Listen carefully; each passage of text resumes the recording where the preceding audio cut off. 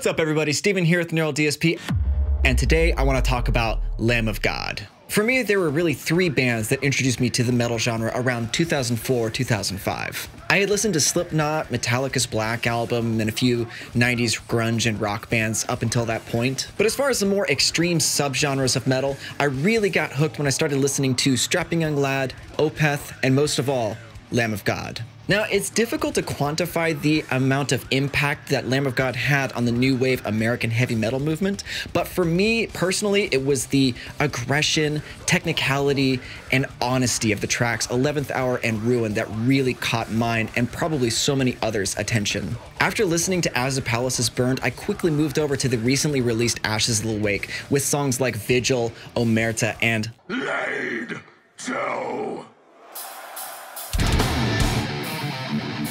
They seem to take all the best elements from bands like Testament, Megadeth, Metallica, Slayer, a little bit of Pantera, Swedish bands like At the Gates, and even hardcore and punk elements thanks to Randy Blythe. Now, being new to the genre, I didn't really know any of this. I just knew that I wanted to start incorporating their sound and their playing into my own music. So that being said, let's go ahead and take a look at some of their gear choices so that way we have a good idea of where to start to build our own Lamb of God tone. When talking about their gear, Mark and Willie both have a number of signature guitars and staple amplifiers that they use. Mark has been with Jackson guitars since around the mid-2000s with his signature Dominion guitar. It's a slightly modified version of the Jackson Sweet Tone Jazz R. As Mark puts it, it's an homage to the more rounder, classic aesthetics than the more angular and pointy designs that are common to Jackson's line. And all these come with his signature DiMarzio passive humbucking pickups. Now, Willie has used Framus guitars in the past. His longtime go-to guitar is the ESP Eclipse model. He's been on their artist roster since about 2006 with several ESP and LTD signature models, including his earlier Camo models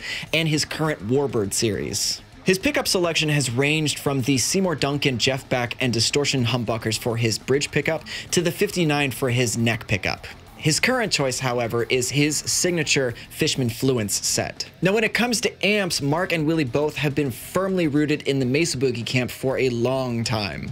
Willie has used the Roadster, the Mark IV, the Mark V, and most recently the Triple Crown TC100. Where Mark has used the triple rectifier of the Mark IV, the Mark V, and the Royal Atlantic RA100. While most of the internet agrees that Lamb of God uses 6L6 power tubes in their amps, I actually couldn't find any direct references from the band themselves. But when differentiating the two guitarists' tone, I think we can actually take Mark's own description into consideration. Since Mark considers himself the lead player, he describes his own tone as a little bit brighter, a little bit more mid-rangey, compared to Willie's more dark and more high-gain tones. So all of these tracks were recorded on my ESP LTD Eclipse, which has the active EMG humbucking 81s 85s. So the first example is 512 off of their album Durham and Strang. Let's start with this lead track here.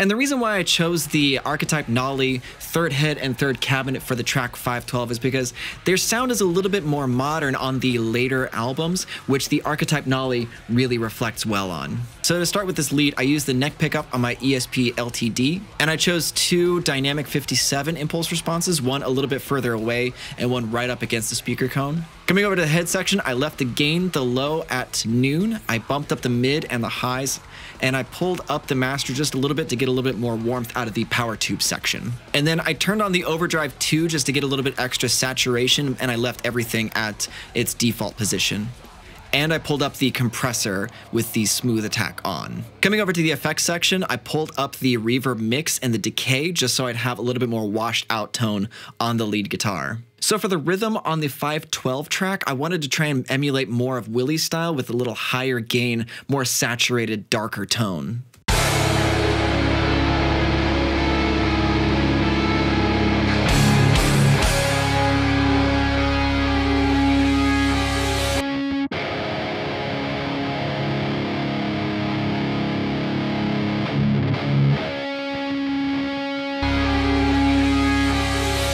So on the impulse responses, I went with the Dynamic 57 and the Ribbon 160 to kind of bring out a little bit more of that warmth. I also pulled over to the EQ section and bumped up 125 Hz just to give it a little bit more of that bottom end. So in the head section, I pulled the gain down just slightly. I bumped up the mids. I left the highs at noon and pulled up the resonance and the master to kind of bring out, again, a little bit more of that warmth. The effects section, I went with the Overdrive 2 pedal. I pulled the gain down a little bit, but I boosted the volume so that way I'd get a little bit more saturation out of the head section. And then I went ahead and boosted the treble and the bass just slightly. The next track is off of As the Palaces Burn. It's called Ruin.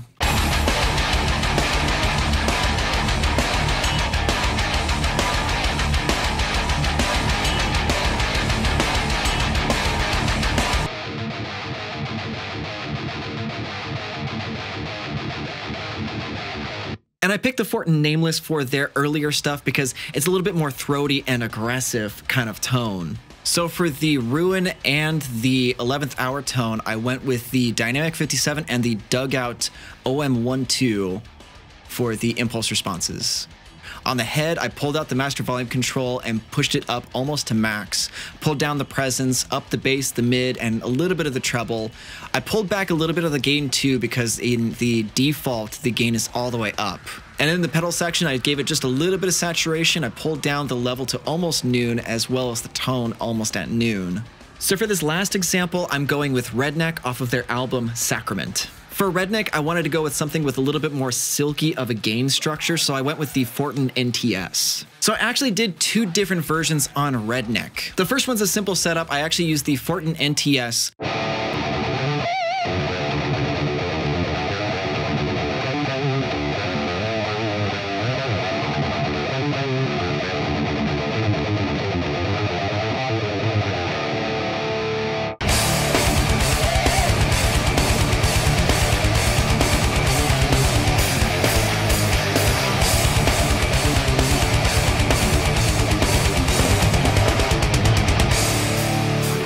On the impulse responses, I chose the Dynamic 57 and the Ribbon 160. On the head section, I boosted the girth, pulled down the grind, and I left gain just a little bit above noon. On the tone stack, I pulled up the bass and the treble, and then I upped the depth and pulled down the presence just slightly. Again, for the pedal section, I went with the hex drive. I pulled up the tone as much as I could, gave it a little bit of drive and saturation, and then pulled the level back just a little bit past noon. Now, I call this one advanced because I'm using the Fortin NTS for the head, and I'm using the Archetype Nolly for the impulse response section and the EQ.